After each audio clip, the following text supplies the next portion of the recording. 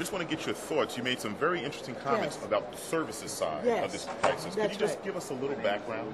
Yes, I'm Maxine and I'm the chair of the subcommittee of Housing and Community Opportunity in the Congress of the United States, and I've been working not only on the foreclosure issue and the subprime meltdown, but also on the restructuring or the bailout or whatever you want to call it. I'm focused on servicing because the mortgage paper that is not held at the bank.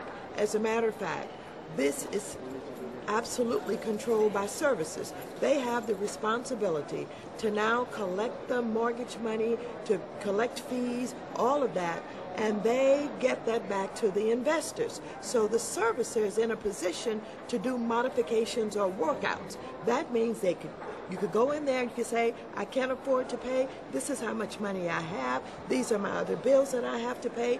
The servicer should look at that and say, okay, your payments are, $2,000 a month. What you're telling me is that you have got a reset that's coming up in a couple of months.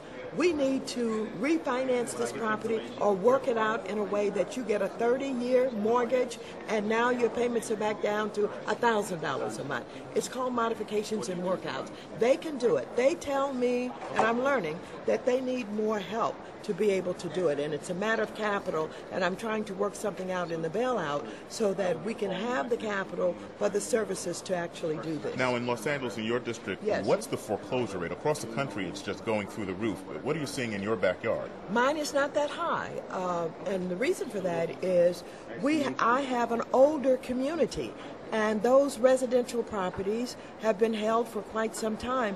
Our problems lie in the new areas like San Bernardino, Riverside, and in the Merced area, where they built all of these new tract homes, and they got a lot of young people in for little or no down payments and adjustable rate mortgages that they could not afford, and that's where most of the problems are in California. Well, thank you, Congresswoman. You're we welcome. know you got a busy schedule, Thank and we you. appreciate you taking You're the so time. welcome. Thank you.